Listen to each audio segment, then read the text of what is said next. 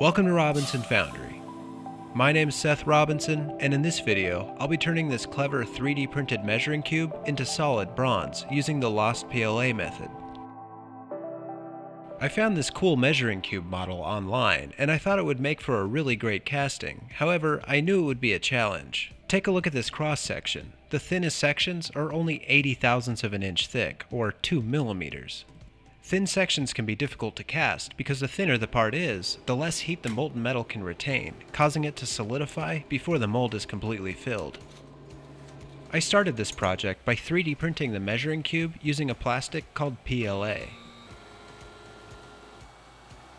PLA works great for this casting process because of its relatively low melting point and ability to be burned away without leaving any ash behind. I also printed this sprue, which will act as a funnel, helping me to pour the metal into the mold.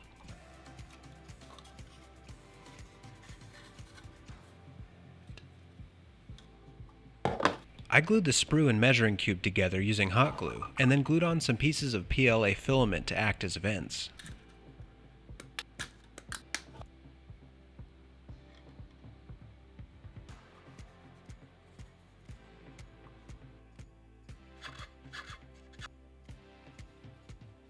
This stuff is called Suspendaslurry. It's essentially a liquid ceramic that is used to create strong ceramic shell molds for metal casting.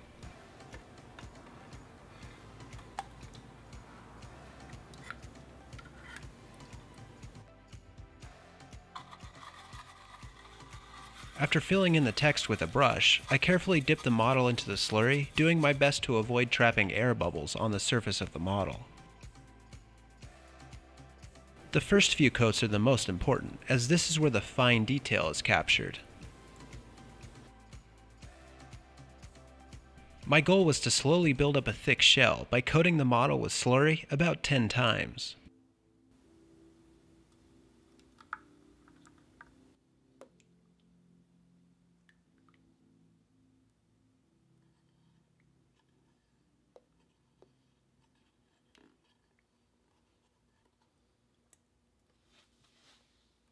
After the first two coats, I sprinkled each subsequent coat with silica sand and allowed it to dry before adding another.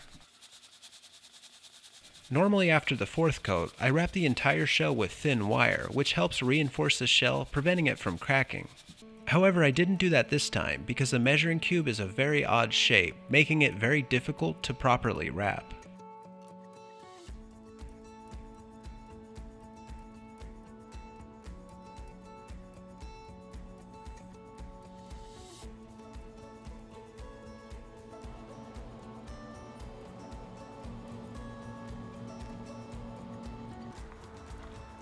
I allowed the shell to fully dry for a few days, and then placed it in my kiln to burn away the plastic and turn the shell into ceramic.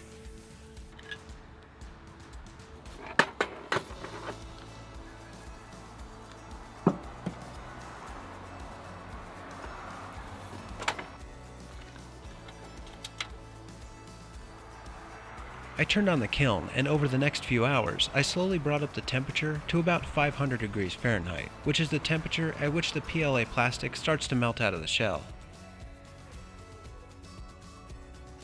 At this point, I was able to remove the vast majority of the plastic instead of just burning it away.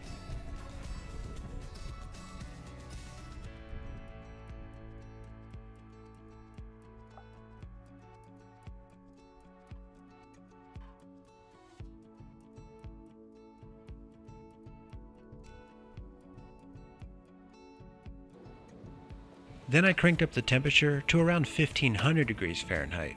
This vitrified the shell, turning it into a ceramic that can withstand the temperature of molten bronze. With the shells ready to be filled with metal, it was time to fire up my homemade cake furnace and melt some bronze. For this casting, I used some bronze that I had left over from previous projects. This bronze alloy contains roughly 90% copper and 10% tin. It took about 30 minutes to melt this amount.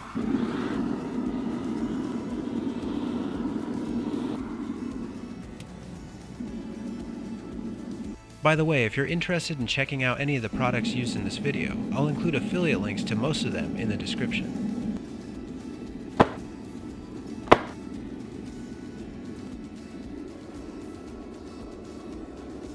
Once the metal was melted, I added a small piece of aluminum to add strength and improve the corrosion resistance of the bronze alloy. I let the bronze heat up to about 2200 degrees Fahrenheit to make sure that it was liquid enough to fill the thin walls of the mold.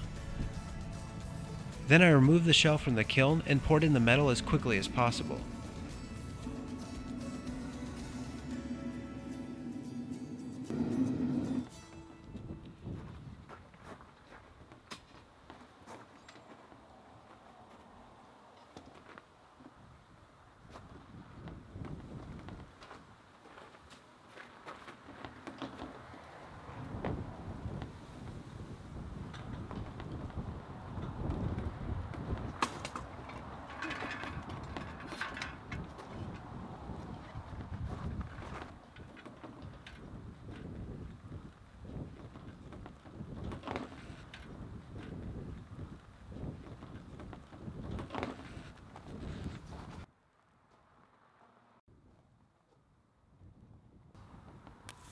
I couldn't resist throwing a couple ice cubes on the metal to watch them disappear. Then I carefully submerged the mold in water for a while to cool it down. Unfortunately, this does nothing to soften the shell, but it does help cut down on the amount of dust produced when the shell is broken off. Then I started to chip off the shell with a hammer, but because of the shape of the casting, I hardly got any of it off. Removing these shells can be really difficult, especially if there are a lot of indentations on castings like this one.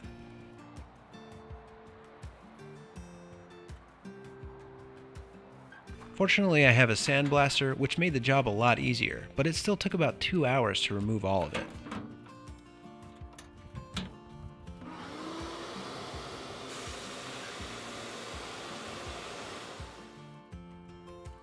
After removing the shell, I was happy to see that the mold filled out properly and the casting looked good.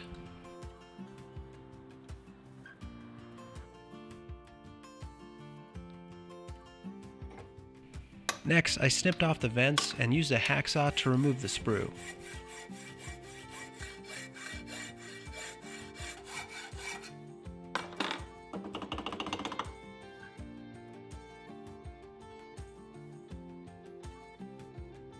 Then, using my large disc sander, I carefully sanded the bottom smooth.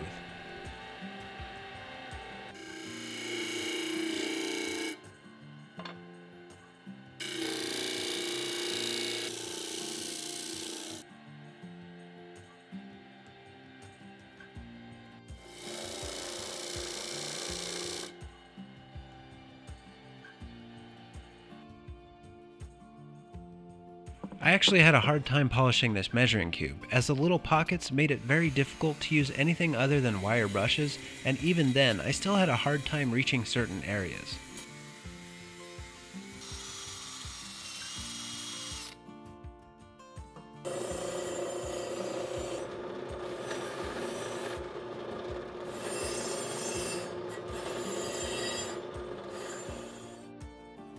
Well, here it is. I'm really happy with how this turned out. I was a little apprehensive to try and cast this cube because of the thin walls I mentioned, but I'm glad I tried because it ended up looking great. I love using ceramic slurry to cast objects like this. Look at how much detail was captured. You can see all the individual layer lines from the printing process. The casting's not without its flaws. You can see that the surface finish is poor in some areas, which I believe is from adding the small amount of aluminum to the bronze. But I still think it turned out great, and I'm glad I tried. I hope you enjoyed watching this video, and if you did, please give it a thumbs up. Tell me what you think in the comments, subscribe for future projects, and take a look at some of my other videos. Thanks for watching.